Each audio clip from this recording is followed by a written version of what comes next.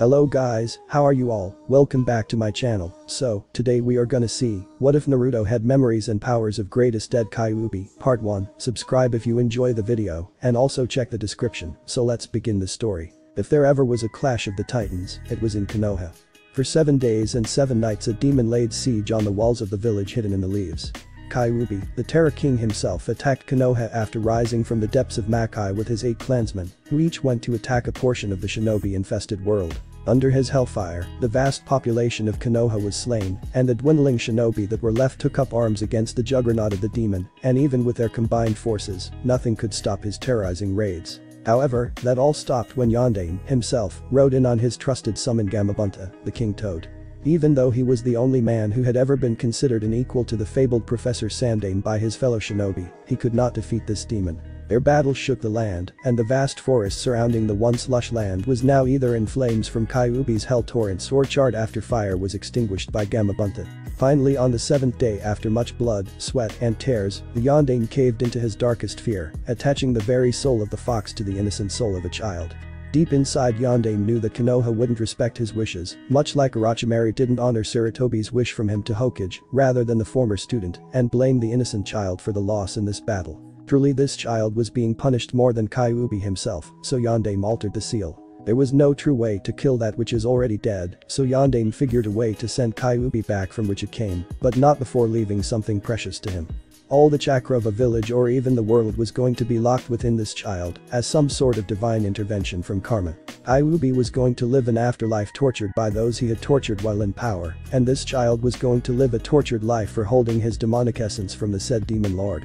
However, it was for a good cause, because without his chakra, the Kyuubi couldn't return to the human world, or at least not anytime soon. It was better than the alternative, Yondaime concluded as he finished this new seal. At least the child would be able to protect himself if the villagers ever felt too out of line, and Kyuubi would get what he so rightfully deserved in the end. And with those thoughts, Yondaime charged with child in hand and sealed the world's greatest menace into a child. 7 years later, he had that dream again. Just like before, Naruto relived the last thoughts of the man who had sealed him with his cursed blessing. Bittersweet really, because without the man's kindness he wouldn't be here right now, after a villager lost himself to his hatred and attacked him disguised as the old man. It had all started when he had come home after being attacked again in the grocery store, and after returning to his rundown apartment after paying double the price for spoiled goods, Naruto noticed his door was unlocked. So hiding his food, he waited for the man to jump out, thinking, it'll all be over soon, and if I don't move, maybe he'll leave my food alone thinking I'm dead. But when the door squeaked open, Naruto saw only his most trusted person on this planet, Sandaime Sarutobi. After some small chit-chat, Naruto found something was off, and that's when the impostor sprung his trap, and in one quick motion, Naruto's neck was slit, and all he heard was, "You deserve this," before he fell back. However, death never came, nor did the cold ground, for as soon as Naruto started to topple backward, something snapped inside of him. More precisely, the protectorate seal around Kyuubi's pent-up chakra slipped to save his life, and now before the world stood the sole proprietor of the Biju King Kyuubi chakra. It wasn't long before Anbu showed up, albeit late as hell after discovering the location of the chakra spike, but they arrived at the scene of the attempted murder, only to see Naruto standing over a sniveling man. Even with the mass-killing intent radiating off his body, the child stood completely calm and totally curious of what was happening. Within the hour, the man was sent to the psychiatric ward to be analyzed for any mental affliction, before being prosecuted for attempted murder, even with most of Konoha going against his case, stating something along the lines of, he was probably attacked, but with Sarutobi's urging or threatening, he was prosecuted and found guilty, but was released under the claims of being mentally insane. Kyuubi's, or rather Naruto chakra, broke the man's psyche, and he was now spending the rest of his days in a padded white room, replaying the shock of having the equivalent of a Holocaust victim's hatred for his torments going off in his mind after being multiplied 1,000 times over. Well, revenge is a dish best served cold, they always said, and this guy was going to spend his whole life over this cold heaping of hate in front of him.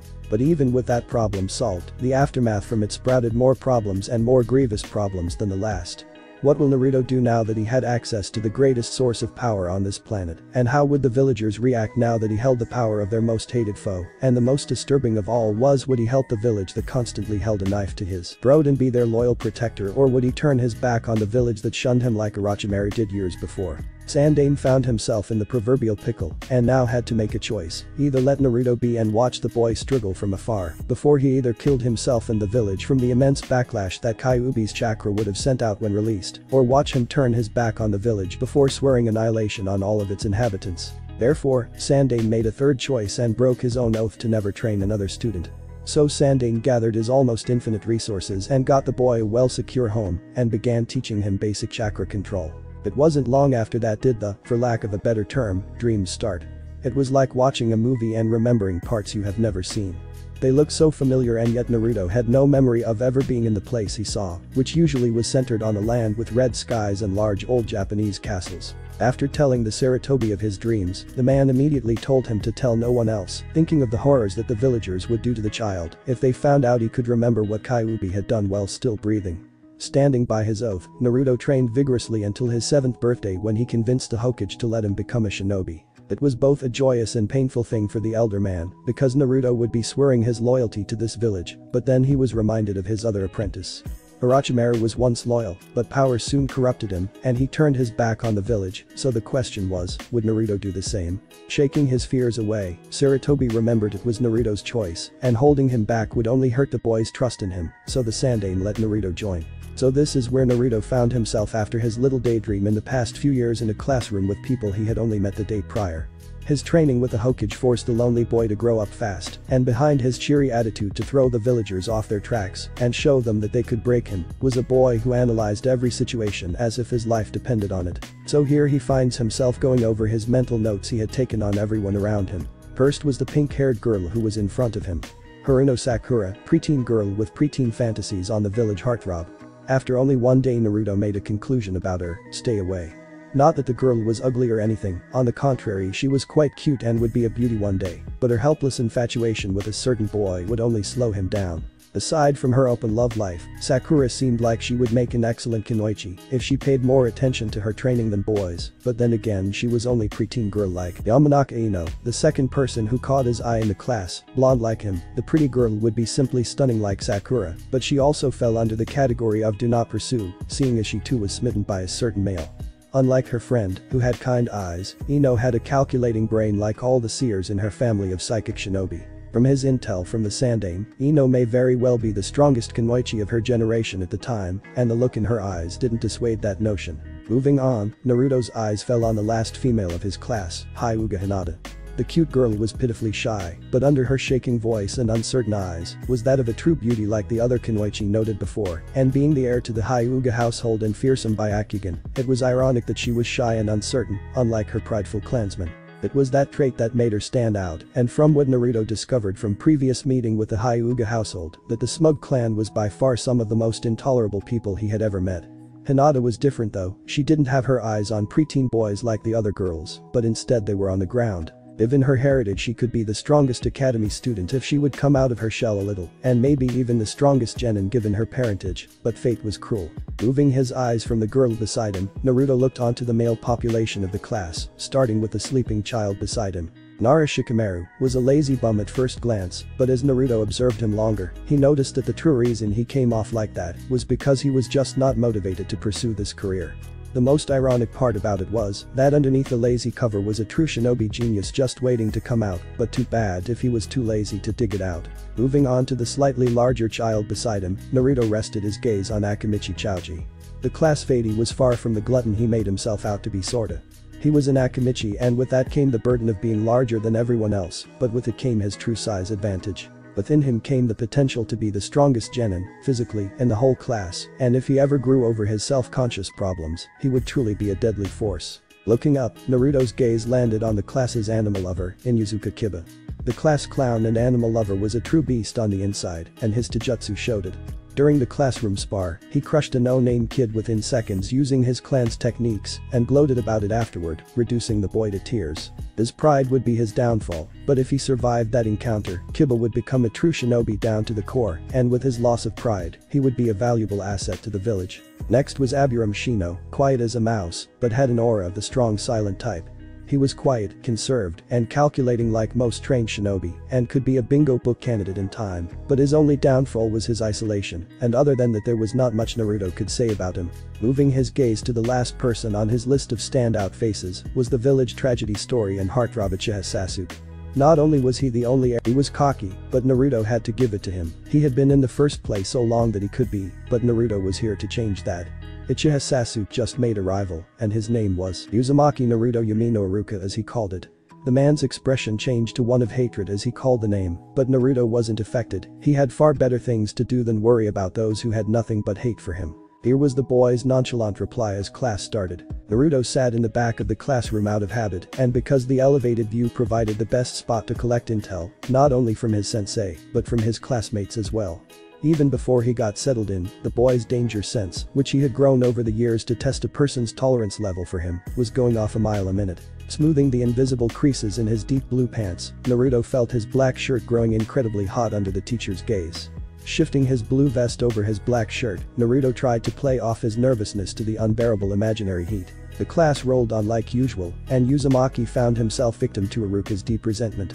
Apparently the young man had lost his parents to the Kyuubi attack, leaving him orphaned. The young Chunin was a bit more than bitter that Naruto, or more exactly, the Kyuubi vessel, was favored by the Hokage himself, rather than left out in the cold like all the other orphans. Throughout most of the dry history lesson, Iruka made periodic attacks at Naruto's intellect, with questions far above an academy student's level. The class, who was usually asleep by now, was fully aware of the battle of wills going on between the new kid and their sensei. After answering a particularly difficult question, Naruto silently thanked Sandaime for pounding into his head that this was the age of espionage warfare, and information was the sharpest sword. Iruka was stumped after a mental game of cat and mouse, so the older man decided that he would just quit trying to defeat the child mentally and go on to the physical level, because there hadn't been anyone in the last half-decade that was this well informed in the mind and gifted on the battlefield. So after filing the children out of the class, Iruka made his way down to the training patch and started the exercises. It was simple, the children would work on the basics, and Iruka, as their sensei, would point out their mistakes if any. However, the one child that he wanted to humiliate proved to be a prodigy in the works. Even though Naruto studied under the Hokage in both chakra control and all the information a child could possibly need in shinobi life, Naruto was never taught anything that he could physically use in combat. Maybe because of the deep guilt that Sarutobi had buried in his heart over his estranged pupil, or if the older man didn't want to tempt Naruto to follow the said student's fall from favor. But all the Sandaime armed Naruto with was a quick wit and understanding of chakra, and from there, it was up to Naruto. So needless to say that Naruto was not the sharpest shot with a kunai, unlike the Uchiha prodigy. Iruka wasted no time to point out Naruto's mistakes in a rather loud manner. After a bit of teasing at the blonde's expense, Naruto corrected his hold on the kunai, and within a few tries, his accuracy was steadily catching up with the class star. The jutsu wasn't any better than accuracy training. His stance was poor, and compared to the prowess of the more gifted students, Kiba, Sasuke, Shino, and Choji, Naruto's abilities weren't nearly up to par. This was painfully made apparent to Naruto when the Akimichi male almost pounded Naruto's head into the hard earth with his Bubenbaika no Jutsu, partial multi-size, fist. For the duration of the fight, Naruto was either using his speed advantage to land sloppy blows to the larger boy or use his agility to dodge the earth-moving punches. Either way, Naruto couldn't win the fight, only to hope for a draw at best. Watching the blonde, Iruka couldn't help but feel a little bit guilty. He had pitted the boy against a student who had a distinct advantage. Unlike Choji, Sasuke, Kiba, Shino, or any other student for that matter, Naruto did not have parents, or in one case a high-class scroll, to teach him the finer points to jutsu. Naruto instead stopped dodging and let out a breath, as he was already formulating a plan. Old man always said that the chain is only as strong as its weakest link, and right now I have two. The accuracy can be solved with more practice, but the taijutsu will need some guidance. But who will teach me? Old man is out, and besides him I really don't have any other options. I could try to, but before Naruto's mind could pull together a plan, Iruka decided to end today's lesson with a ninjutsu test. Since Sasuke was last the day before, it was Naruto's turn to go first. Blinking in surprise as Naruto's thoughts focused on the task at hand, the boy walked toward the stationary training logs that had been battered by Choji, slashed by Kiba, turned to sawdust by Shino courtesy of the insects, and burned to a crisp by the Uchiha savior of course. Walking up to a less battered post, Naruto could hear the other students in the background. Ignoring the other students' whispers, Naruto focused his chakra into the only gift that he had received in his life. A chakra pentacle used by his father as a good luck charm was the only thing that Naruto received out of an act of kindness. Sandaime had been the one to give the gift and was also left with the burden and responsibility of telling the boy the truth that he was the son of the late Yondaime. Unlike the Sarutobi head's prediction, Naruto didn't go on a bloody rampage and kill countless Konoha citizens for their acts against him, but instead the boy thanked him for not keeping the truth from him. It appeared as though the incident had brought more than just a physical change to the child. Naruto had mentally matured for more than any child his age as well. To him, if this village meant enough to his father for him to give his only born son for its protection, then that was more than enough for him to try and follow in the same footsteps. So now Naruto stood before his classmates holding the 5-pointed amulet, focusing his chakra into it. Poisoning his arm forwards, Naruto said aloud, "I will only say this once, so pay attention. This is my chakra saku, chakra weaver," and, with that, a long extension of chakra shot out from each of the 5 points on the pentacle. 1. Chakra shaku. Dejeki, chakra weaver. Strike, Naruto said as he dashed towards the wooden post. The wisps of chakra that formed from around the pentacle's point closed around Naruto's clenched fist before he made contact with the wood. The log's top was ripped from the ground by the punch that had left the bottom in a perfect flat edge. As the log flew backwards, Naruto gathered his chakra towards the center of the chakra shaku before saying, 2. Chakra shaku. Tama, chakra weaver. Shot. The built-up chakra released in a solid burst, flying straight through the log before releasing a shockwave that literally broke down the larger portion of the log before firing it back at Naruto. The children surrounding Naruto watched in awe and shock as the new kids just destroyed a 200-pound training post. The most affected was none other than Uchiha Sasuke himself. How does he just come up and pass me like that? I'm an Uchiha, Konoha's elite, the strongest. How is he so much like? But before Sasuke could finish his thoughts, they were cut off by the sound of Naruto being bombarded by the shrapnel from the destroyed log. Iruka was about to jump in and protect Naruto, but it seemed that the younger boy already had it covered. Letting the compressed chakra in the center of his chakra shaku flow outward, Naruto redistributed his energies throughout the pentacle. Linking the edges of his chakra beams, Naruto spread the chakra in a thick sheet across the connected pentagon. Chakra shaku. Tate, chakra weaver. Shield was all Naruto said as the pieces of wood collided with the shield before being disintegrated by the dot. Dropping his throbbing hand, Naruto smirked as he looked at the Uchiha. It was worth it, knocking that arrogant smile off his face, Naruto thought to himself as he bit back the urge to hold his chakra-burned arm. The 3 moves, each inspired by Konoha's 3 Sannin, chakra shaku. Dejeki was from Sandaime's stories of Tsunade and her monster strength, and after hearing how much the abilities help or hurt them, Naruto knew that he had to make his own version. The chakra shaku. Tate was inspired by Jiraiya and his uncanny ability to make his hair into a living shield, and after being at the receiving end of the villagers' mistreatment, Naruto figured it would be wise to develop a defense. Last, the chakra shaku. Tama was inspired by the last Sannin, Orochimaru. Even though he is Konoha's greatest villain, Uchiha Itachi being a close second, he was by far the greatest ninjutsu user the village had ever seen. For instance, his Senijashu, hidden shadow snake hands, had killed masses of shinobi, both of Konoha and other villages, without them coming within 3 meters of his body. So why have the idea of leaving the superior ranged out of your arsenal, just because it reminds you of your enemy? But these techniques didn't come without a price, and seeing as Naruto was nowhere near the skill level of any of the 3, he paid a steep price. When used back to back, they channeled so much chakra through Naruto's arm that he wouldn't be able to use the arm again until the rupture healed, which was normally a day or so, thanks to the regenerative powers Kyuubi's chakra had left him with. Walking right past the Uchiha and making sure to keep his tender arm as still as possible, Naruto met eyes with him for a split second to tell him that the bet was on, before joining back with the class without waiting for his reply. Needless to say, that infuriated Sasuke, along with his groupies, and just made Naruto somewhat of a hero to the male population of the class. Now Naruto went from being the new kid to being the cool kid. Therefore, for the rest of the class he was pestered with questions like, "Can you teach me?" No was the answer he gave each time, and like all the others they left him labeling the boy as an idiot. So the class fell back into a normal atmosphere. Now that Sasuke was glaring daggers at Naruto, instantly making him evil incarnate in the majority of the female class's book, and as for the boys, only those who didn't care about being a ninja, or those who just didn't find his abilities a threat to them, tolerated the boy. The rest just didn't want anything to do with him after he wouldn't let them in on his dot. Class ended without anyone attacking Naruto out of anger, and Iruka held Naruto back as the class left. The ones Naruto labeled his tolerables lifted an eyebrow to Naruto before leaving. Turning to face Iruka, Naruto prepared himself for a verbal assault on where he learned the ore that they had there on him, the demon spawn. But to his surprise, Iruka simply bowed before saying, "I'd like to apologize for my behavior earlier." Even though Hokage-sama had told the village there was no reason to fear you, but sometimes it takes falling on your face to see what's right in front of you. Looking up, Iruka could make out a little behind Naruto's usual happy mask and see the shock on the lonely boy.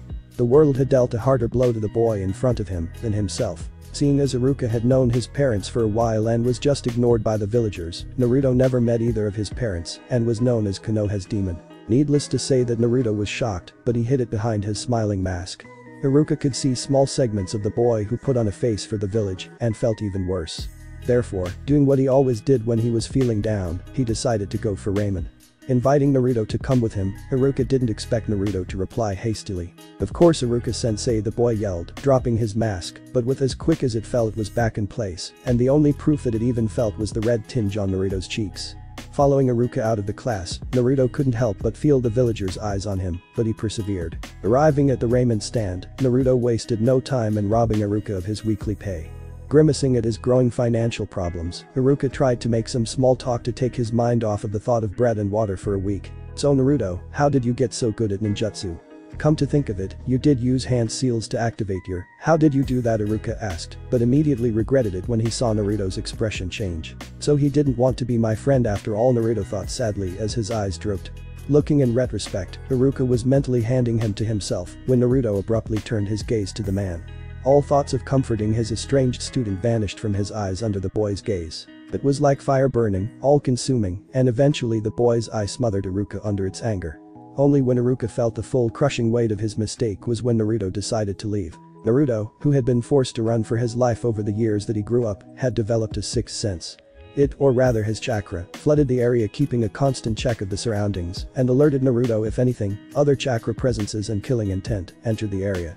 Combine it with his anger, and the effect was increased tenfold. And for once the villagers or self-righteous shinobi didn't bother Naruto, because of one frightening fact: Kyuubi's, or rather Naruto chakra, was boiling over and spilling over into the surrounding area.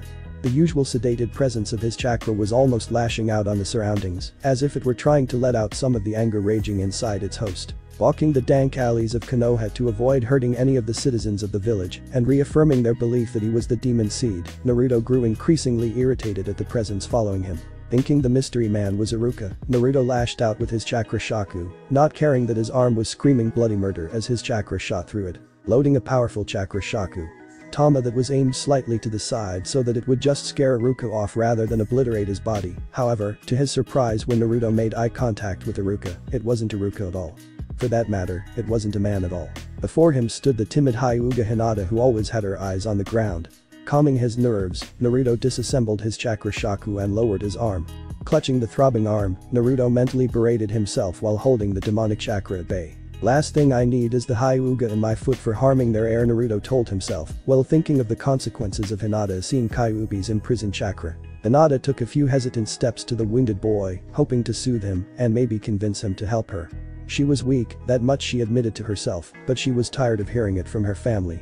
She was tired of seeing the disappointment in her father's eyes, and she was tired of seeing herself alone. Not stopping when Naruto's piercing cat-like gaze met hers or when the feral growl he let out as a warning for her to stop, Hinata slowly reached into her pouch and, careful not to make any sudden movements, pulled out the healing salve. Specifically made by the Hyuga clan, the salve could heal ruptured at a remarkable pace, which was needed because more often than not, an advanced Gyuukin technique would almost destroy the chakra holes beyond human repair.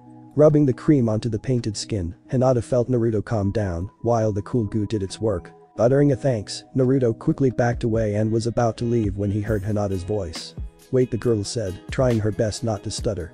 Standing straight and tall, she looked into Naruto's curious eyes before speaking. "I'm Hyuga Hinata, heir to the Hyuga clan." Naruto simply nodded and was about to take his leave when he was stopped again. "And I wanted to know if you would," and thinking that it would be just like before, Naruto was about to snap when he heard Hinata finish. "If you'd be my friend," and with that, the shy Hinata's words were out in the open, and a confused Naruto was left in front of them. The anger seemingly vanished and looked into the girl's eyes. Watching her even turn her gaze was all the confirmation Naruto needed to know that her offer was genuine. It baffled Naruto to think that the Hyuga heir wanted him as a friend, but after seeing the look in her eye, Naruto's soul instantly connected with hers. She knew the pains of being ostracized because of her birth. Unlike him though, she was expected to be the greatest the village had to offer, while he was expected to betray them in a cold, demonic fury. They both failed to realize that expectation and were persecuted for it, and it was at that moment that Naruto made the connection, and with that sudden epiphany Naruto thought, maybe having a friend is better after all. Naruto was about to tell Hinata of his decision when the long silence became too much for the girl and, with shimmering eyes, she was about to make a break for it when Naruto said, I guess having a friend won't be too bad. Looking up, Hinata saw past the bad sarcasm and saw behind the smiling mask that Naruto put on for the sake of the village. Looking at the softly smiling boy, she smiled too, and that was the start of a lifelong friendship. It's been 5 years, Naruto thought to himself while he sparred with Hinata. Time sure has flown, the boy thought to himself while weaving through Hinata's deadly and accurate Gyuukin, gentle fist strikes. Looking at the determined look on the girl's face, Naruto couldn't help but let his mind wander. Funny how 5 years ago, Hinata was too scared to even think about having that type of look on her face, Naruto said to himself, while holding back a laugh, which came out more like a sort of strangled chuckle, which in turn only served to deepen the scold-like look on the girl's face, causing her to redouble her efforts. Much had changed in the 5 years after the fateful night that Naruto made his first friend, and as cliched as it sounds, Naruto's life seemed to brighten from that point on. Even with all the drama he went through inside and outside of the academy, ignoring both the ignorant villagers who couldn't see his pain and Iruka's attempts to befriend him, Naruto soon found himself spending most of his free time with Hinata just exploring the town, and like a good friend, Naruto found out that Hinata was having trouble at home because they thought she was too weak, so Naruto decided that they could train together so that way, everyone would benefit. What seemed like a good idea at the time turned out to be a horrible idea, at least in Naruto's opinion, when he finally got Hinata to let out her inner shinobi after a speech that slapped some sense into the kind-hearted girl. This isn't a game, Hinata. You, your comrades, and your village could all be lost if you don't have the resolve needed to do what you have to. Yes, it is good to be kind, but there is a time and place for all things, and the battlefield isn't a place to be kind. So you have to make a choice. Either give up on being a shinobi or harden your resolve and show me what you can do. Those were Naruto's exact words on that day. Hinata finally stopped hiding behind her own inferiority complex and let her real self shine after that. From that point on, it had only been uphill for the girl. With Naruto's help, she was able to master the Gyuukin she had been taught, and with the help of the closet prankster, she was able to steal some of the more advanced Gyuukin scrolls without the main family finding out. Taking a note from her partner's playbook, Hinata decided to work on her own techniques instead of basing her whole arsenal solely on just what she was taught. Researching everything on chakra that she could find, Hinata couldn't find any inspiration for a new one until she saw Naruto use his chakra. It wasn't the chakra shaku or its variations that caught her eye, but the way his chakra seemed to constantly overflow from his body and act as an early warning system. From there on, it was a domino effect as Hinata figured out a way to release her chakra in a similar field that surrounded her hands. The field acted like her personal Gyuukin amplifier, and the results from her first test were shocking. In a family spar, Hinata used the amplifier on every finger and was able to effectively use Gyuukin from all of her fingers and close with the slightest touch. Needless to say, Hanabi was quickly defeated with the newly dubbed Gyuudasaki, gentle fingers, and the turmoil growing in the Hyuga household subsided for now at least. Naruto, on the other hand, got more than he originally thought he would get out of this friendship. Hinata, being the friend that she was, taught Naruto some of the basics to a good taijutsu form like a stable base and hands in a ready position, but Naruto refused to learn Gyuukin when the girl offered saying, Gyuukin is your family taijutsu, and I doubt I'm ready to join your family. Hinata. The mere implication left Naruto smirking and Hinata beat red before the girl got Naruto back by closing a few well-placed points, freezing the boy right where he was standing. From the hints that Hinata gave, Naruto used what he was naturally given to form his own taijutsu style that, much to his surprise, came out to be a lot like the Hyuga's Gyuukin. But unlike the Hyugas, Naruto didn't have the Byakugan, so he used his overflowing chakra as a screen that reacts to both chakra and killing intent inside its said area. Using this screen, Naruto was able to strike using the overflowing chakra to coat each of his blows. When used, it had a few surprising effects. One being able to distort anyone trying to mold their chakra when his chakra-coated fist came too close to chakra trying to mold. This had a particularly vexing effect on Hinata, who found it increasingly harder to use her family's taijutsu when Naruto could just cancel it out by simply bringing his fist near hers. The other effect was rather cool, or so Naruto thought. Because it was his chakra that was constantly flooding the area around him, Naruto had limited control over his natural chakra element in the area, or specifically the air that was in his chakra's territory. After a little practice, Naruto was able to make air strikes in the area without molding the Junshu chakra, territory chakra, but just guiding it with something like a kick or punch. It went extremely well with Naruto's new taijutsu form, which he named Haki. Kenshiken, 8 divinations. Striking fist, after its parent style Haki. Gyuukin. Nevertheless, true to his kitsune nature due to the after effects of his binding to Kyuubi's chakra, Naruto developed a way to mold his overflowing chakra, Junshu chakra, so that it could cover the area with a dot. After that same development, Naruto began to work with the field until he was actively able to disguise the whole area with regular bunshin, which in turn stopped Mizuki from embarrassing him in class because he couldn't compress his chakra into a bunshin. Back to the ongoing duel with Hinata, Naruto found himself being pummeled by Hinata's Gyutasaki and used his haki Kenchiken to distort her closing attacks before hitting her with a double-handed open palm strike, and then used his Junshu chakra to push the girl back and stun her for a second, with a mass amount chakra overflowing her system. Watching the girl lose control of her chakra within seconds, Naruto sent a pulse through his Junshu chakra, effectively blinding the girl's Byakugan, before making a hasty retreat. Shaking the spot from her eyes, Hinata looked around for Naruto, before swearing silently when she could find him. All-out assault is the only way I can beat Naruto, Hinata thought to herself before scanning the area for Originally Naruto's Junshu chakra proved to be more of a hindrance when fighting Hinata's, because even with all of its benefits, it was like a homing beacon for Hinata's eyes to zone in on. In order to counter that, Naruto began experimenting on ways to make his constantly overflowing chakra less noticeable. In the end, he began to let the chakra blend with the natural chakra that every living thing gives off. What started as a hindrance is now an effective weapon against all. Naruto could now almost completely hide his presence to the Byakugan, and if Hinata got too close to beating him, he could flare up his Junshu chakra and blind the girl, while making a quick escape to regroup. Watching from the Byakugan, blaring his Junshu chakra and blinding the girl before molding the surrounding chakra into an area affecting Dot. Hinata was surrounded by darkness, and knowing Naruto, he probably had double layered them, so that everyone on the outside would only see the trees surrounding them. Stealing herself, Hinata bought some time for herself by saying, "Dirty trick Naruto, I swear if I find you I'll show you how much Gyuukin can hurt." Waiting for Naruto to reply, hoping his voice would give away his location. "Come on Hinata, you can do better than that," Naruto said, but to Hinata's dismay, his voice came from every direction. Scrunching her face, Hinata used her chakra like Naruto's Junshu chakra in hopes that she could dodge his attack.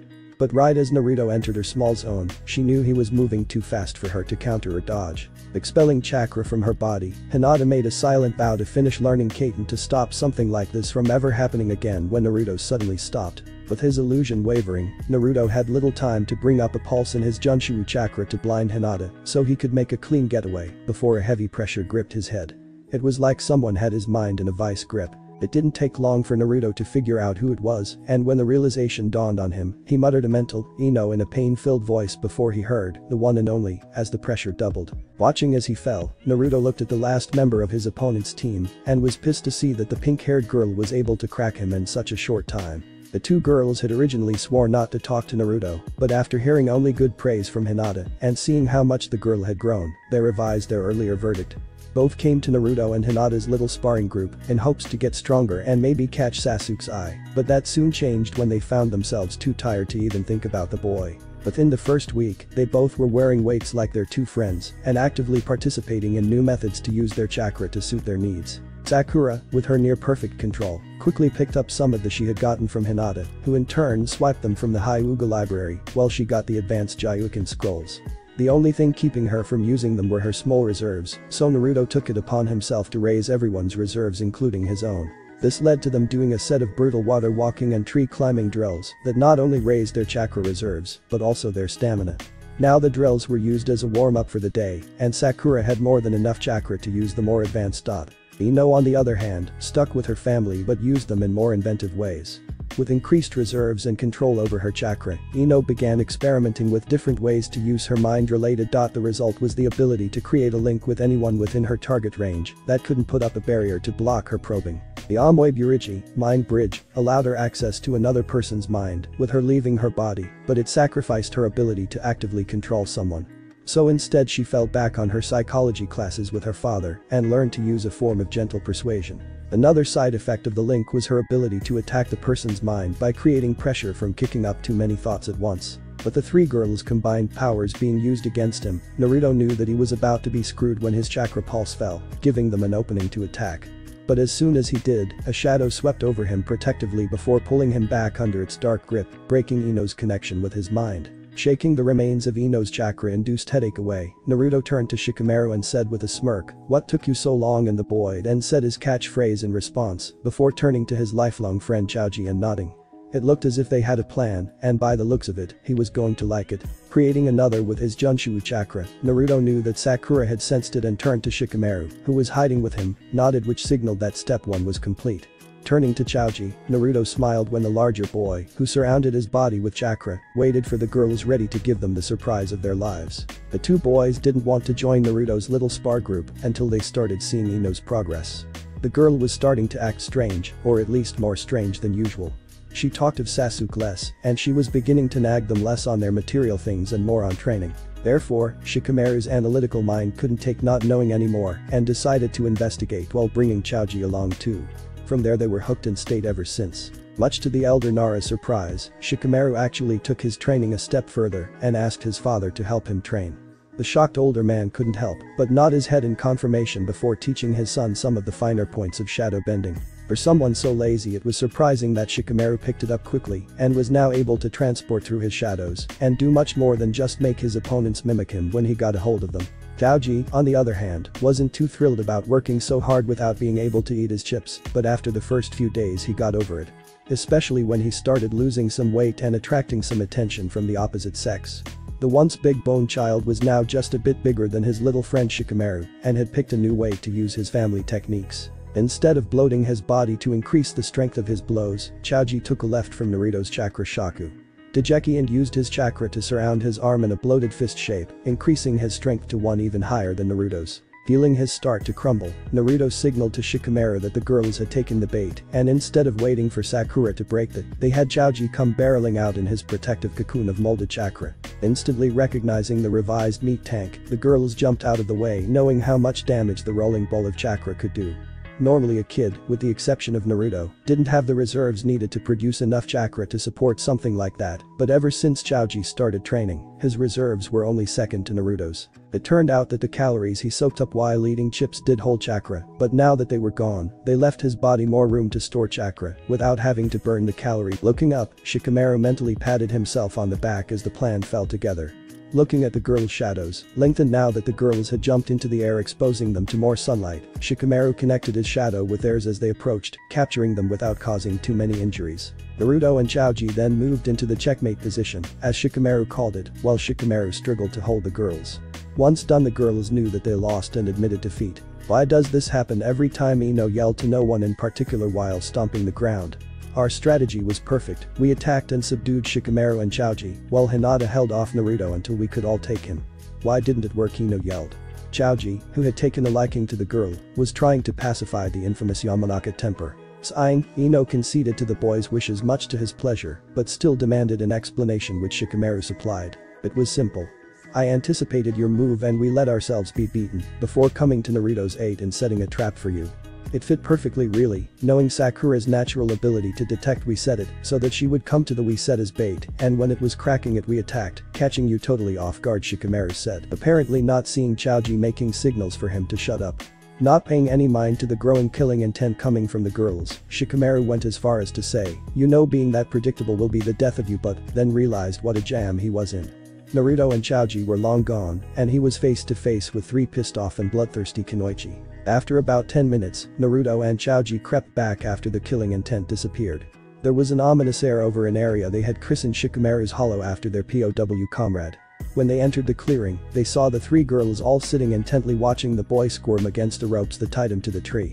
As Naruto's Junshu chakra filled the area, the blonde winced when his chakra came in contact with Shikamaru's. From the feel of it, Hinata had closed some of the most painful on the boy's body, and from the far-off look on his face, both boys shuddered as they thought. Sakura's moving to help their friend. Both boys were surprised that the girls were fine with them helping Shikamaru, instead of trying to stop them, and they wisely kept their mouths shut. After releasing the captive boy, Shikamaru began his recap on what happened, starting with Hinata disabling him before Ino battered his mental defenses, just enough for Sakura to place on his mind. Apparently the mere thought of this reduced the boy to a shivering pile of mush, and only increased the fear respect Naruto and Choji had for their female training partners. Dismissing the meeting, all parties left to their homes sore. The Ino, Shika, Choji trio went the opposite way that Naruto and Hinata went, as they all lived on the opposite side of town. After saying his goodbyes to Hinata, Naruto settled at his favorite ramen stand and ordered a large bowl before thinking about what had happened that day and the past 5 years. "We've grown," was all Naruto could think at the time, while taking a long slurp of his ramen. The graduation exam is tomorrow, and I know we will all pass, Naruto said, mentally smiling, but hiding it under his public face. The next day, it had been the same as before. Naruto had had another vision from a place he had never been, but was completely familiar with. This time he had been in a bedroom, much grander than his. The deep crimson bed set complemented gold foxes, statues and paintings that decorated the room. As he seemed to fall asleep, a knife was placed to his neck. The assailant was a masked female with deeply tanned skin that was covered with short soft black cloth that looked strangely like the ninja gear the more elite females wore. There was a little unheard chit-chat between him and the female that no matter how much Naruto tried to hear, he couldn't. And as the masked went in for the kill, Naruto flipped her on her back before unmasking her, and that's where the dream ended. Waking up in a sweat, Naruto looked at his clock and cursed loudly when he saw he was already 5 minutes late. At school, Iruka had a bad feeling in the pit of his stomach. Naruto had never been this late before, even when he came in with new cuts on his legs and arms that he couldn't hide behind his clothes, but still tried to hide them from his classmates. The exam was almost over, and Naruto was nowhere to be seen. After calling his name for the third and last time, Iruka couldn't help but let out a depressed sigh when he was forced to fail Naruto. 10 minutes later, the boy came in, huffing at his lack of breath. By the looks of his hair, he hadn't taken a proper shower in his rush to get here, and his hair was still wet with bits of soap in it. Shaking himself off, Naruto was about to ask if he could take the exam, but the look on his instructor's face told it all. So here Naruto found himself swinging back and forth on the swing on the academy grounds. He knew he would have passed if he hadn't been late, but the dream had made him sleep through his alarm. Stopping his mental brain when he felt his Junshu chakra going off, he looked at the intruder with slanted eyes. Mizuki, what does he want? Naruto thought to himself, and as if on some sort of cue, the man began explaining how he could graduate. Initially Naruto was suspicious, and for good reason. What the Chunin was suggesting was clearly treason, but Naruto decided if he turned the man in, he may get to graduate and a sneak peek at the scroll. A few hours later, Naruto was running through the forest surrounding Konoha and stopped a mile off from where Mizuki originally intended. After cracking the verification code, Naruto assumed that his father's blood gave him access to the scroll, and with a shrug, the boy began digging into the scroll. The first technique, Kage Bushin, Shadow Clone, had his name written all over it, and unlike the normal Bunshin, it was direct splitting of his chakra, making it much easier for him to form it, rather than trying to force his chakra into a small place. The second thought was much more appealing. Iteki Kai Inner Release was the name. Not too impressive, Naruto thought to himself before he read the description. Releases the inner potential of a shinobi. Not to be confused with the 8 inner chakra gates, this release doesn't affect the chakra flow, it just releases the natural inhibitions your body sets through a hypnotic trance. There were the only words written before the scroll went on to the next technique. I guess it's worth a shot, Naruto thought to himself while remembering what Sandame said. You are not the Kyuubi and you are not its container. You are the barrier that keeps him from coming back, and never forget it. Naruto mentally recited before going through with the hand seals. Pain erupted through the boy's body as he let out a blood-curdling scream that rang throughout all of Konoha, but even then it didn't drown out the gravel voice's words in his head. Who has summoned me? And with that, Naruto blacked out. The flock of birds scattering from his right confirmed Naruto's position, and Iruka hoped that he got to the boy in time to stop anyone from exacting revenge against the Kyuubi vessel. Upon his arrival, Iruka let out a sigh when he found out that he was able to beat everyone to the boy, but as he approached Naruto, his shinobi sense was going off. Dodging the hail of kunai from behind, Iruka spun around before catching the shuriken that was about to cleave his head. Gripping the 4-bladed shuriken harder, Iruka looked at the smiling face of his assailant. Just Mizuki, Iruka thought before something clicked.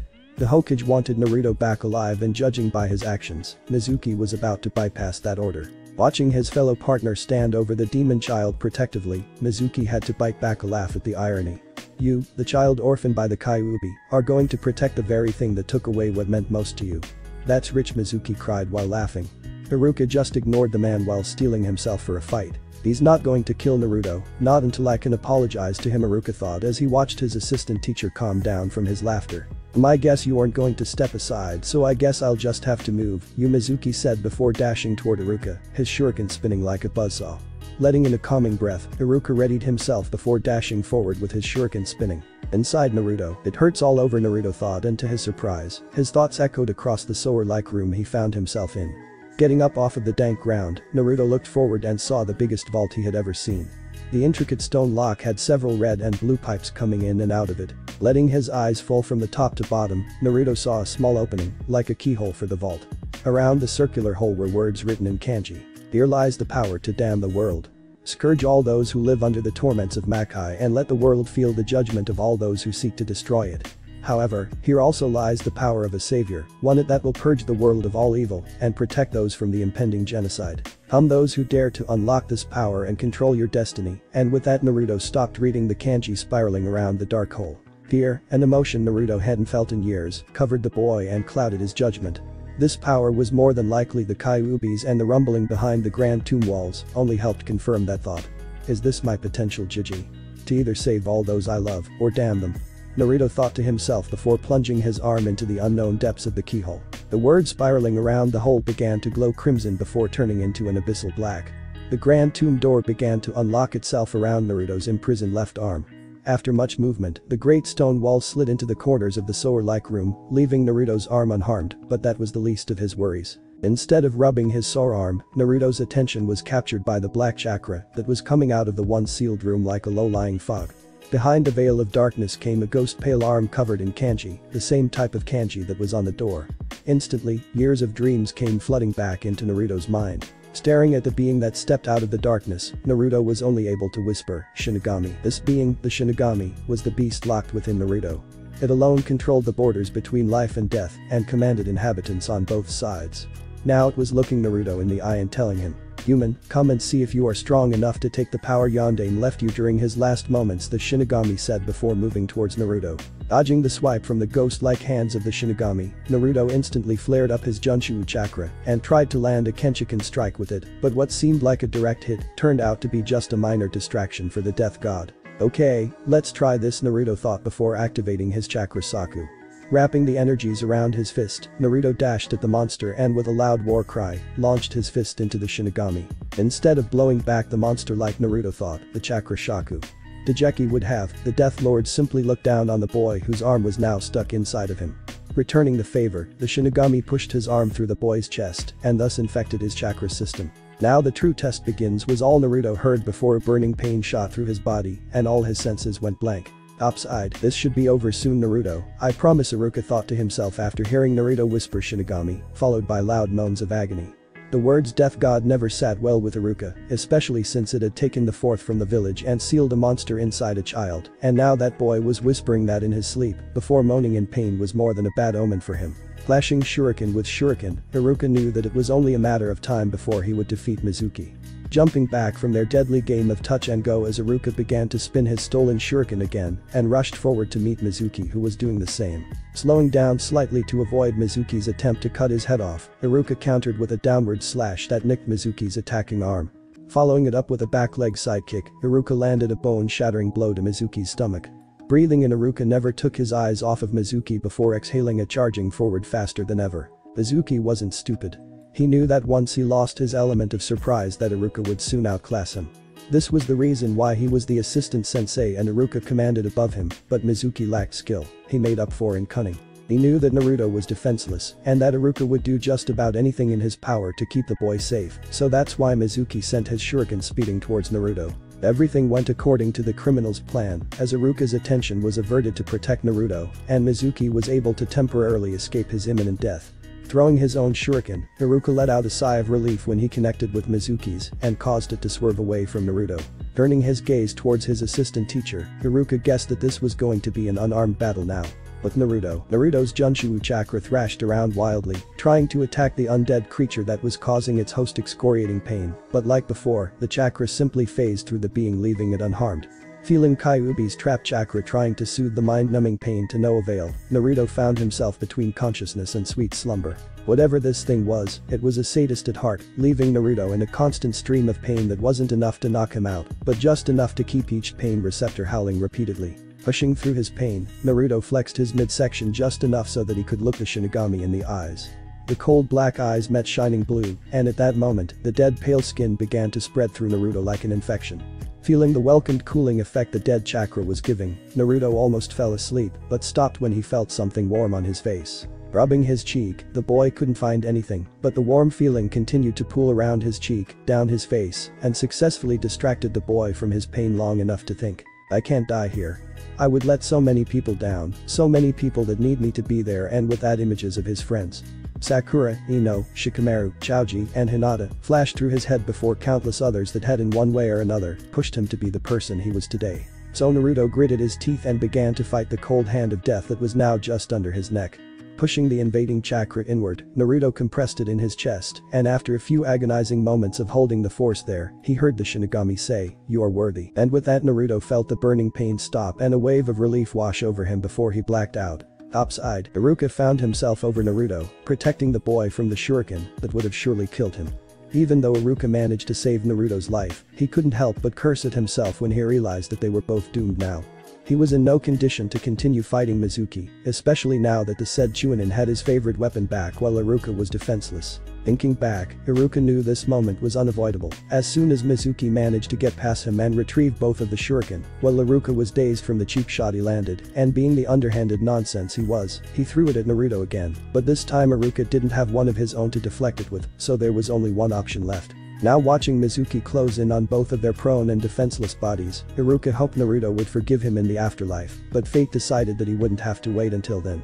Naruto's eyes suddenly snapped open and in a flash he had stopped Mizuki's shuriken in his intensified Junshu chakra field. Looking at the shuriken that seemingly stopped in midair, Mizuki first suspected that Iruka had set him up, but from the look on his academy teacher's face, he was as shocked as he was.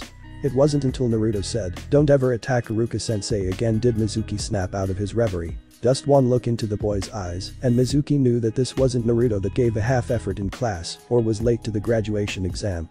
This boy was the holder of the fiercest Biju chakra, and by the look in his eyes he was his prey. Clutching his chest, Naruto saw Mizuki tense, expecting a blast from his chakra shaku, but what he got was something totally different.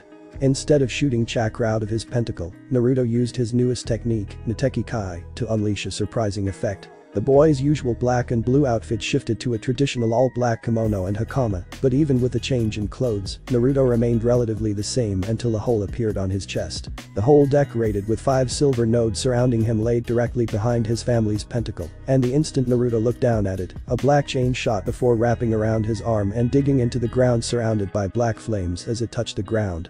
More than just a bit unnerved by the demon boy's transformation, Mizuki regained some lost confidence when Naruto fell to one knee, clutching his arm as the chains kept digging into the ground.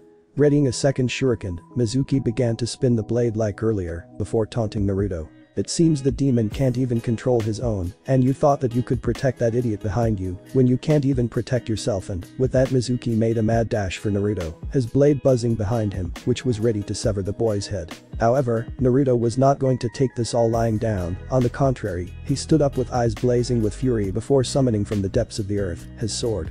Not just any sword, but something inside of Naruto said that this was his blade and more special than anything in this world. It was a dot. Unsheathing his soul cutter, Naruto cut the blades right off of Mizuki's shuriken before Naruto whipped his chains that were wrapped around his left arm at Mizuki, trying to capture the traitor. After watching Mizuki dodge and his chains cut through a few trees, Naruto stopped before he leveled the whole section of the forest. He stuck his in the ground before making the seal for his other new dot. "Haju Kage Bushin," Naruto cried as dozens of clones, all dressed in black with matching, appeared in the area before grinning at Mizuki evilly. It was a long night for the soon-to-be ex-academy sensei. Sarutobi couldn't help but laugh at Mizuki's predicament when the Anbu brought Naruto, Iruka, and the now lifeless Mizuki back. He had seen it all through his crystal ball, but the real-life version was so much funnier. Drawing his stern face and relieving the Anbu of their duty, Sarutobi went through the motions of lecturing Naruto before getting the boys' input on what had happened. Not taken back by the boys' ingenuity and forethought, Sarutobi only saw one flaw in Naruto's plan, and that was, "So Naruto-kun, you may have successfully captured the criminal and saved the village scroll, but why did you have to read the scroll? I'm sure that wasn't needed for you to complete the mission," Sarutobi asked in a playful tone. Even though Naruto had done the village a good deed, he still needed to remind the boy that he wasn't totally off the hook. He had almost lost his life tampering with the scroll, and now he might have tampered the seal beyond repair. Looking like a deer in front of a cage, Naruto quickly put on his smiling idiot mask before explaining his reasons to Sarutobi in hopes that it would help get him out of trouble. "You see, old man, Mizuki would have probably made a run for it as soon as he found out it was a trap, so I needed to make him believe that I really stole the scroll, or he would have just left the village," Naruto said, looking the old man in the eye with an idiotic smile on his face. Without even listening to the blonde's explanation, Sarutobi could read, "I read the scroll because I needed more," all over the blonde's face. Shaking his head, Sarutobi let the blonde go with a smile and decided he would get to the bottom of what he had done to Naruto later. "Now for my favorite pastime," Sarutobi thought after he checked for the third time that Naruto and Iruka were out of the building and that he was clear to read his little orange book. with Naruto and Iruka. It was late and from the looks of it, Naruto would be taking another year of academy classes with Iruka. Oh well, it won't be too bad this time around, especially without Mizuki team around, and me being pissed at Iruka-sensei, Naruto thought as Iruka guided him to the ramen stand. Looking at the Chunin, Naruto nodded his head and dug in. After about 5 bowls and a hole in Iruka's wallet, the Chunin turned to Naruto nervously and said, "Close your eyes." For Naruto, that statement was double-loaded, as he had grown up trusting only himself, few others, and the Sandame. But after what Iruka had done for him tonight, Naruto figured that it wouldn't hurt to let down his barriers again. So closing his eyes, Naruto heard some shuffling, and after he heard, "Open your eyes," Naruto was in shock as Iruka handed him his hide. "I guess I'll see you tomorrow for team assignments," Iruka said, smiling at the boy who had dropped his idiot mask and gave the man a true smile. Nodding, Naruto tied the hide tight before parting ways with Iruka. The next day, the 6 hours between his late graduation and class was the longest Naruto ever had to wait for something. In the few minutes he got of sleep between the time, he got more and more imagines from the land his body spirit knew, but his mind couldn't remember. It had picked up at a different spot this time. He was still in his extravagant crimson room, but something was off this time. Looking to his side, Naruto saw the ninja who was trying to assassinate him last time he checked, but by the situation they were in, Naruto concluded they were more than friendly now. The woman, whose skin was like shining bronze, looked into his eyes with her own cat-like golden eyes of hers. After a few whispers, Naruto's world blackened for a second, and he found himself back in the same room, but the assassin was much different now.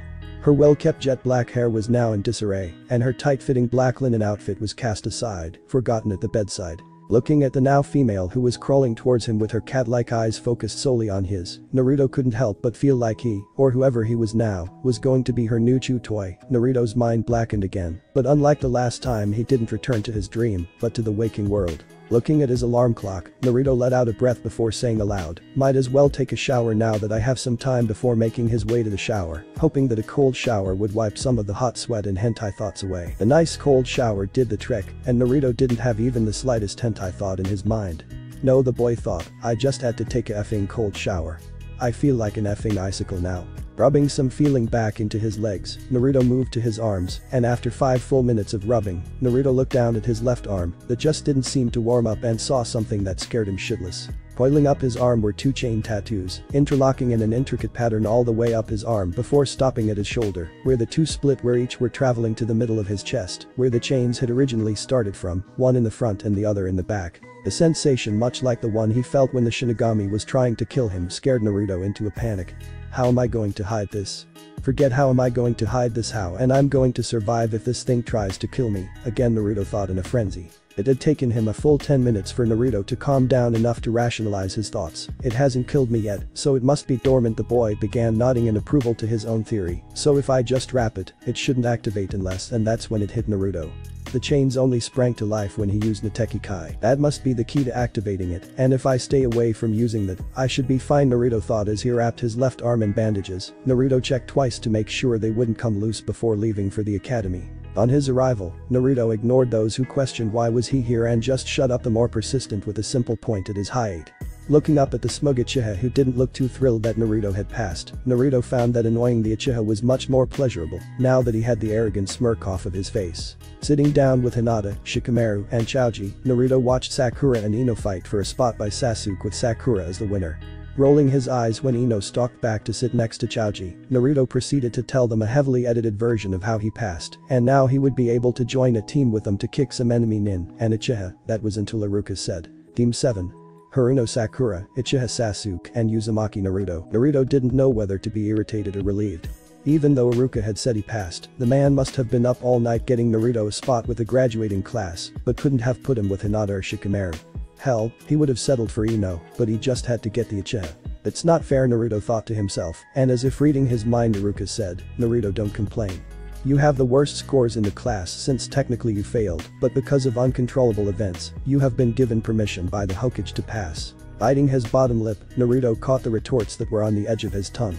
He didn't want to be teamed up with his rival. Not only would the boy be able to see more of his techniques that way, but also the Sharingan, copy we lie, to worry about when it woke up. Figures that the biggest prick in the world gets the Sharingan, and with it access to all my, Naruto thought to himself, and the injustice done to him. The Sharingan was the pride of the Uchiha and their enemy's worst nightmare. One look and all, your plans and your secrets were revealed to the red-eyed nonsenses. Turning to Iruka, Naruto sat back down with his friends and waited for the rest of the teams to be called. It seemed fate only hated Naruto as Hinata got Kiba and Shino, who Naruto considered good shinobi, but they were a bit unsocial, or in Kiba's case too social. As for Shikamaru, he got paired with his lifelong friends Choji and Ino. Seeing everyone else in his group happy with whom they were paired with, Naruto's sour mood only sunk lower. Even his best friend and sister, Hinata, couldn't get him to smile. I guess the thought of being paired with Sasuke was too much, even for Naruto's idiot mask to hide, Hinata thought before using her trump card. Whispering to Naruto, "It's not too bad, we can still train together after team meetings, and besides you have Sakura as your partner," Hinata said, hoping that her words would lift his spirits. It was a little known fact that Hinata Naruto had thought Sakura was cute and was a key factor in turning her off to the thoughts of Naruto as a lover and to Naruto as a brother. However, what looked like something to cheer the boy up turned out to have the opposite effect as Naruto retreated further into himself. Sakura is cute, but her infatuation with the Uchiha is more than enough reason not to chase her, Naruto thought to himself at all the possible outcomes of this team being put together would lead to. On one hand, he would end up beating Sasuke into a coma once he started on his emo trips and successfully getting Sakura to never talk to him again. Smiling at the thought of Sasuke being beaten so badly he couldn't talk, Naruto's conscience piped up saying, "But you would lose a friend in the process." Letting out a sigh, Naruto knew his friends were worth more than gold to him, and losing Sakura would be a blow to him, so Naruto just settled for fantasies of him upstaging the Uchiha survivor. Several fantasies later, Naruto wiped away the thoughts of hitting Sasuke where it hurt and came to the conscious world when he noticed that all his friends were gone. Even Hinata, who had been sitting right next to him, was gone, and as any good ninja, Naruto felt embarrassed that he had been so far gone that he hadn't noticed that she left or 2 hours had passed. Taking his eyes off of the clock, Naruto noticed Sakura was still hugging up to Sasuke, and the breeding Uchiha looked as if his patience had worn out. Laughing at the boy's predicament, Naruto figured it was for the best that Sakura liked the Uchiha instead of him, and decided to celebrate his revelation with a prank on their late teacher. Seeing Naruto's inner child come out, Sakura couldn't help but agree with Naruto when he felt him flare his Junshu chakra subtly before hiding something in its Genjutsu field. In addition, as if willed by the gods themselves, their incredibly late instructor came into the room with a little orange book in hand. From there everything fell into place. Hidden underneath his Genjutsu was a bucket of water held by Naruto's chakra, and once the door upon the seal holding the bucket broke, falling on Kakashi's head and soaking him to the bone and ruining his book. Looking at his now ruined copy of Icha Paradise, Kakashi held back his killing intent before speaking out. "Your first impression sucks," before pointing to the roof and leaving for the stairs. Following Kakashi with a smirk, Naruto was already feeling better, and the thought of having Sasuke on his team was a little more bearable. "So why don't you tell me your likes, dislikes, and hobbies?" Kakashi said, trying to break the ice. His one visible eye was totally focused on them now his favorite book was destroyed. Looking from face to face, Kakashi realized none of them were going to volunteer and decided to go when Sakura said, "Shouldn't you go first, sensei? My name is Hada Kakashi, and my likes are none of your business, my dislikes are things that piss me off, and my hobbies are well," Kakashi said, letting out a pervert giggle after his long pause. It didn't take much for Naruto to piece together that he was a pervert just like most other men Naruto knew outside of the academy. Watching as Kakashi pointed to Sakura saying, "Ladies first," Naruto was interested in hearing what the girl's opinion would be now that she had a taste of what the shinobi life really was like. "My name is Haruno Sakura, and my likes are training, and my dislikes are Ino Pig, and my hobbies are working hard enough for a certain someone to notice me," Sakura said, giving a pointed look to Sasuke who just ignored the girl's presence. Both Naruto and Kakashi suppressed a sigh before saying to themselves, "At least she isn't totally obsessed with Sasuke," before Kakashi pointed to the boy in question. With an attitude fitting his coming emo trip, Sasuke said, "My name's Uchiha Sasuke and my likes are irrelevant, my dislikes are fangirls, and my dream is more of an ambition, and that ambition is to see a certain man dead," Sasuke said, effectively killing all the happy thoughts around him and making Kakashi say to himself, "Great. The T-Nongstat who has an Avenger complex, I should have stayed Anbu," before pointing to Naruto, hoping to the gods that he would be at least remotely normal. "My name is Uzumaki Naruto and my likes are my family, dislikes are pricks in general, and my hobby is to better myself to keep all that I hold dear safe," Naruto said, dropping his idiot mask and looking Kakashi right in the eye. The experienced Jonin didn't even bat an eyelash, but on the inside he was a bit shocked that someone so young had such cold eyes. Kyuubi caused more harm than anyone could imagine, Kakashi thought while reminiscing on his dead teammates and sensei. "I'll make sure something like that never happens," again Kakashi thought before thinking of the perfect exam to give to his cell. Standing and facing all three of his students, Kakashi said, "Tomorrow the real test will begin, and if you pass all three of you will be genin, but if you fail it's back to the academy with you," earning him the shocked expression he was hoping for. The passing rate is 33% and we will start at 8 sharp. And a little hint, I wouldn't eat breakfast if I were you, Kakashi said while biting back a giggle. We'll see if the fangirl, the Avenger, and the Enigma can make the cut, the silver-haired Jonin thought before poofing away, leaving his 3 students to sulk, brood, or look confused. Once the team dispersed, Naruto headed directly for the shopping district of Konoha. The 2-hour wait for his sensei made Naruto think back to how he became a genin and what lurked inside his body. The Shinigami was now a part of him, and whether he liked it or not, it wasn't going anywhere. Even though the thought of being a death god scared him senseless, the thought of using a sword wasn't too bad. The only problem was that no one in the village would sell him a sharpened sword, under the thoughts that he would kill them in their sleep. So Naruto was forced to buy a wooden sword and hope that he could find someone to teach him how to use it. However, before he even began thinking of possible teachers, the bottomless pit he called his stomach was calling for food. I'll figure this out later, but for now I need food, Naruto said to himself before making his way to his favorite ramen stand. Much to his surprise, both Team 8 and Team 10 were there preparing themselves for the next day. Apparently his group wasn't the only group that had to take another exam the next day, and by the looks of it, all of them were nervous. Hinata, you know you are good enough to pass, and even with Kiba on your team, she no more than makes up for it, so you guys are assured to pass, Naruto said to the girl who looked to be reverting to her old unconfident self. Picking fun at Kiba was worth it to see his friend smile again, and with his stomach filled and mission complete, Naruto went home and tried to get some sleep for the upcoming day. Dreams, whoever he was, all Naruto knew was that he was angry. No, furious was more of the word, as Naruto watched his oh-so-familiar body destroy the forest surrounding his old Japanese-style castle under the red sky. The servants were all inside huddled together, hoping that their master wouldn't take his anger out on them, and by the looks of it, they were right to be hiding. Red chakra shot out of his body much like his Junshu chakra, but unlike his chakra, the crimson chakra melted everything it touched, scorching the ground under him. After melting a better part of the forest, a single servant came from behind him. The poor woman was trembling in her shoes and wouldn't even look him in the eye. After a few words were said, the red chakra receded and became what looked like 9 long spear-like tails. Naruto felt himself smile and dismissed the girl back to his castle before he felt a smile on his face. For once, Naruto actually heard something from his mute flashbacks. The humans will pay was the solitary phrase Naruto heard before he felt his body shift and change and the world go black. Waking up in a cold sweat, Naruto knew that whatever happened next directly affected all the humans in the world, and for some strange reason he felt that it especially had something to do with Konoha. Looking at his alarm clock, Naruto noticed he had woken up an hour early and decided to take a long shower to rid him of the sweaty smell and try to make sense out of another one of those familiar dreams. With 30 minutes to spare, Naruto couldn't help but make himself breakfast, and by the time he had gotten to the planned meeting area, Naruto had already eaten a good 5 bowls of ramen. It's cheap, but it gets the job done, the boy thought to himself before watching a zombie like Sakura make her appearance. The girl looked like she didn't get any sleep at all, and from the sound of her stomach, she didn't get to eat either.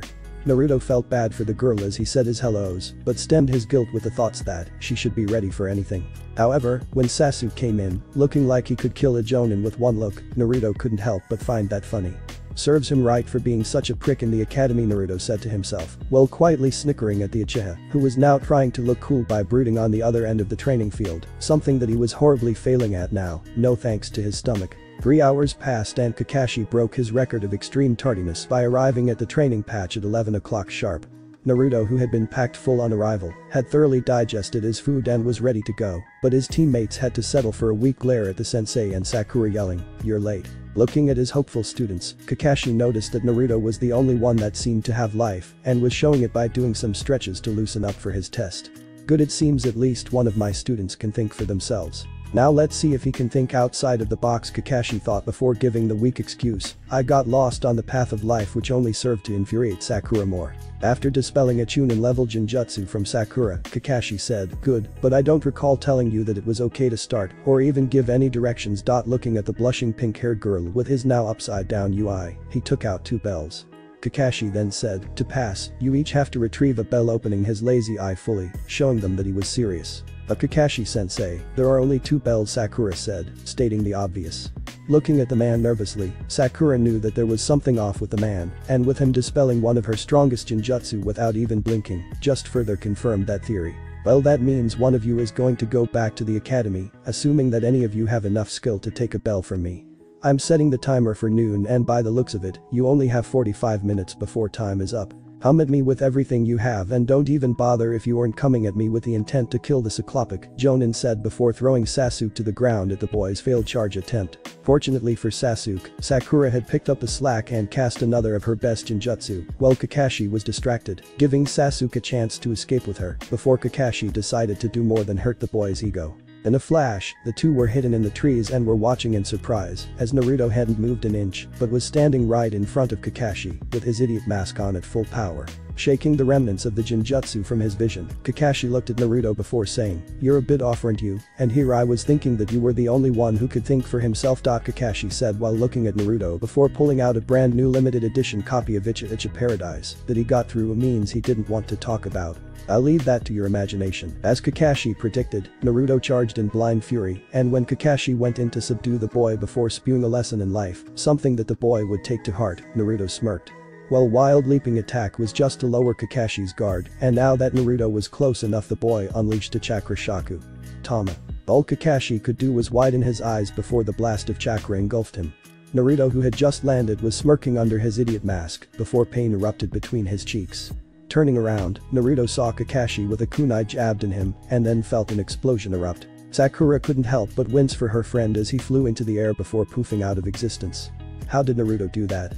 Sakura asked herself when she realized that what Naruto had done wasn't a bushin. Moving from her spot, she realized that she needed to find Sasuke. Not because she wanted to be near her crush, but during a short glimpse of watching Naruto's battle, none of them had any chance of beating Kakashi alone. Meanwhile, Naruto was hidden in a tree near where Kakashi had fought his clone, and thanks to his Junshu chakra blending with the natural chakra surrounding them, Kakashi had little to no chance of finding him unless he was looking directly at him. However, that thought alone was comforting as Naruto assessed the situation he and his teammates were in. Shit, even with a clear shot and the element of surprise, I couldn't land a blow on him. At least he used that on the clone instead of me, Naruto said to himself before going to find Sakura and, with much less enthusiasm, Sasuke. I got a good batch. One is proficient with ninjutsu, another knows Kage Bushin, and the last is the only surviving Uchiha, Kakashi thought to himself as he hid underground, safely away from Sasuke's Katen. Kikaku no Jutsu. After grabbing the Uchiha's legs and pulling him underground, Kakashi began his lecture on looking underneath when he felt a genjutsu fall on him for the third time. She's good, but this is getting tiring, Kakashi said to himself before guiding himself through the waves of vertigo and gave Sakura a taste of her own medicine within a second's time. With two students incapacitated, Kakashi bounded off to find his last hiding student, but unknown to him, Naruto was closer than he thought. Coming out of the woods, Naruto made sure he woke Sakura up from her genjutsu-induced sleep before approaching Sasuke. Once the girl stopped muttering Sasuke-kun in her sleep and realized whatever Kakashi did was fake, he got her to team up with him. Now time for the hard part, Naruto thought to himself before going to the fuming boy who was stuck buried from the neck down. Squatting in front of Sasuke, Naruto started with, "I know you don't like me, and for all I care you could burn in hell." Naruto started before hearing Sakura gasp. "She must think that's blasphemy or something," Naruto thought while snickering before continuing. "But as you saw from my fight and what position you are currently in, we don't stand a chance fighting him alone," Naruto said, leaving the implication that Sasuke picked up on. Looking at Sakura, he sent the girl a look saying, "What did you think that I was going to do? Come out and say we need your help, Sasuke." However, before she could answer, Sasuke said, "So what are you suggesting?" Dobe smirking at the boy from his vulnerable position. Naruto had to use all the self-control fibers in his body to resist the growing dark urge to pound Sasuke's face in with a chakra shaku. Dejeki. Instead, Naruto just twitched slightly from his newly dubbed nickname before letting Sakura talk to Sasuke. "Sasuke-kun, there is no way that you can beat Kakashi-sensei alone. He's a jonin for a reason, and the only chance we will have is if we team up," Sakura said in a gentle voice. Both Naruto and Sasuke were in shock at what just happened. The words "no way" and Sasuke came out of her mouth without "there's anyone hotter than" between them. Looking at the girl, Sasuke grumbled before whispering, "I'll do it," before Naruto already had his hand in the ground and pulled Sasuke up with the help of his chakra shaku. Dejeki. Looking at Sakura, Naruto whispered with a devious grin, "Okay, here's the plan," before dropping Sasuke straight on him. With 5 minutes left on the clock, Kakashi couldn't help but say to himself, "And here I thought this group might pass," while reading his little orange book, and just as he was getting to the best part, his maybe students came at him from all angles. Not even looking up from his book, he sidestepped Sakura before making a grab for Sasuke, only to get a handful of air. "Ninjutsu," Kakashi thought before adding, "But it's not just Sakura's, no, this ninjutsu saturated the area in chakra." Before Kakashi knew it, he had fallen into their trap. Dispelling the Jinjutsu, Kakashi found it took much more chakra than the last 3. Looking around, he saw Naruto holding 2 bells, and Sasuke had in front of him a copy of his Icha Paradise, while holding his hands in the ready position for another Gakakyu. Okay, it seems you got the bells, Naruto, but now who passes with you, Kakashi asked.